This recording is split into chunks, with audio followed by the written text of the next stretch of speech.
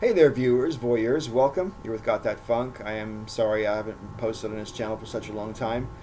I can offer you no plausible, rational excuse for that, especially in light of the fact that I post videos once a week on the Breakfast Club channel. If you're subscribed to me here, but you're not subscribed over on the Breakfast Club, I can't imagine why not. That's my baby. We have different hosts every day of the week. My day of the week is Mondays, and I post there every week on Monday. So if you aren't subscribed over there for some reason, please go and subscribe and watch all the other hosts as well. It's not all about me.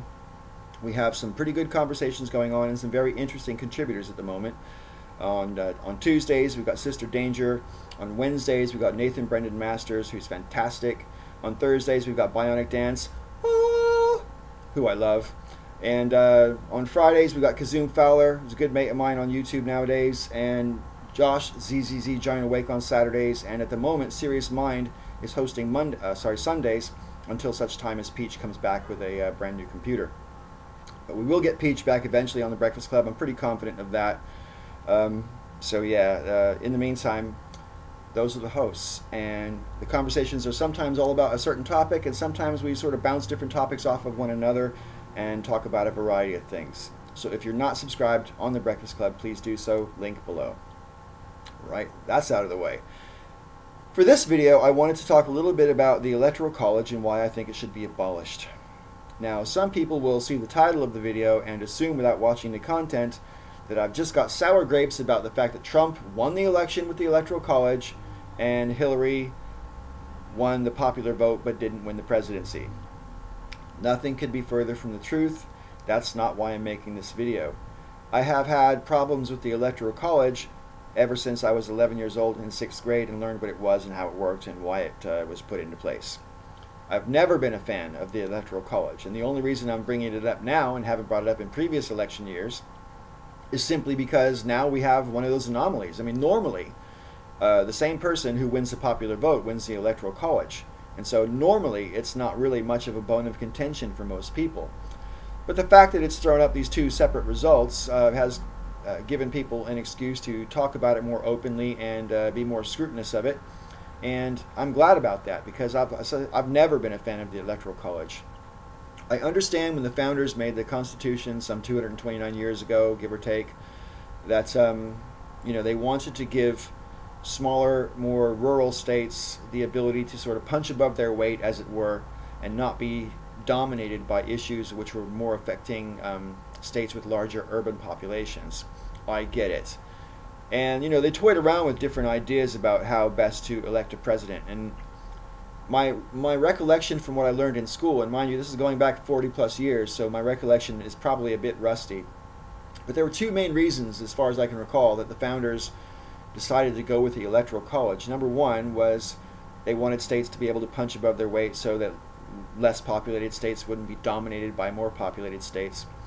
And they also wanted to have a sort of safety measure in place. Rather than having one man, one vote, they wanted to give the official election process to an Electoral College whose members were chosen by the various political parties, so that the establishment would still have some control over who became president. Because at the time the Constitution was framed, large swathes of the population were either semi-literate or illiterate, and they didn't really feel that uneducated people could necessarily be trusted to know what the best interests of the future and of the country were. So they wanted to have the Electoral College as a sort of safety measure. Those are the two main things that stick in my memory. Feel free to elaborate or correct me if your understanding is different.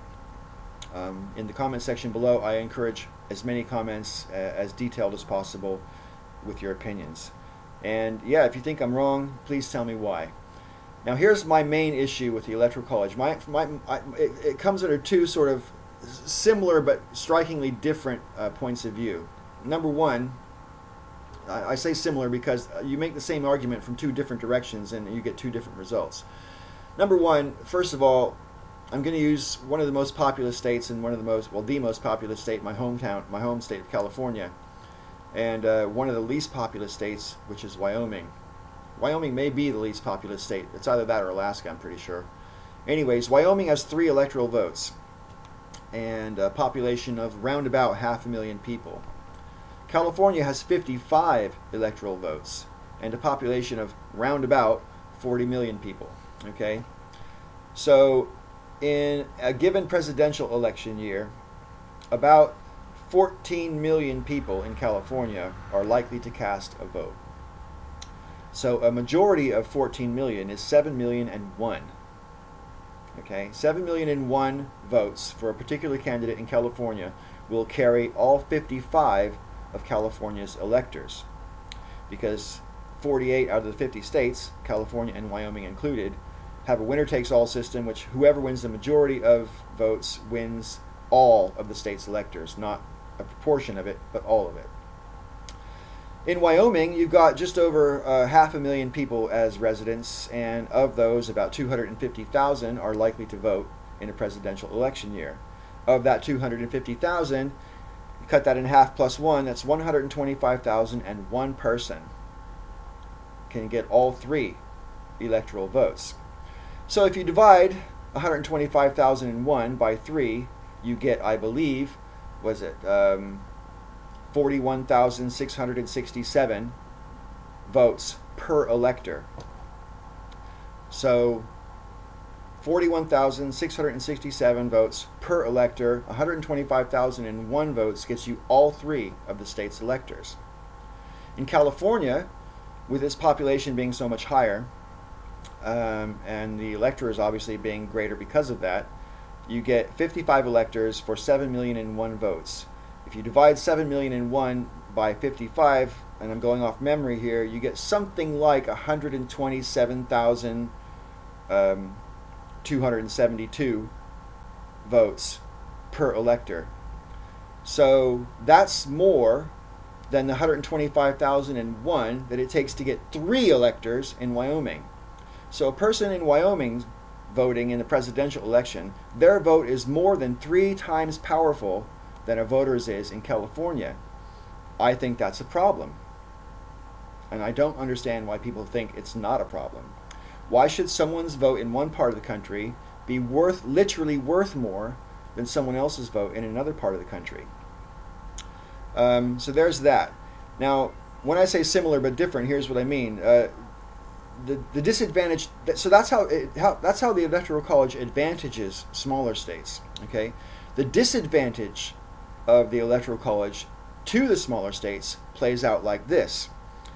There's 50 states in the USA, and out of those 50 states, if you add up all of the electors from the 11 most populous states in the country, that adds up to exactly 270 electoral votes, which means that all you have to do is win a majority of the vote in the top 11 states, and you would not need a single vote in the other 39 states. Not one vote.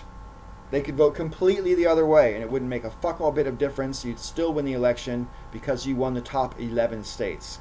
So California, Florida, Texas, Illinois, Ohio, Michigan. I know I'm forgetting a few, obviously, but yeah, the top 11 states, win those, and you've got the presidency. Now, I had a conversation in a video comment section by Mr. Repsion. He deleted the comment that the thread was on, so sadly these comments don't exist anymore. But some jackass called Hurricane Caddy was saying to me that you couldn't win the presidency unless you won the popular vote in a majority of states. And that's blatantly not true. As I just elaborated, if you win a majority in the top 11 most populated states, the other 39 states don't have to cast a single vote for you. It won't matter. The same person also seemed to think that the Electoral College was fair, just because like you know, they don't seem to understand population distribution. I'm just going to leave it at that. They don't seem to understand population distribution. So when you see a map of the 48 states of the continental U.S. and so much of it is covered in one color, it gives the impression that so many people support candidate whatever color that is ascribed to, and that's really not the case. Population concentration in most countries, and America is no different, is along the coastlines. That's normal. That's just the way it works in humanity. In the greatest population centers are usually around the coastlines. And that being so, it's not surprising that you do get different colorations in those areas to a pretty large degree. Now, how do we fix it? If you say, okay, Paul, so what if we get rid of the Electoral College? You know, we first of all, in order to get rid of the Electoral College, you would need a constitutional amendment. No amount of legislation will be able to reform or abolish the Electoral College. It would take a constitutional amendment.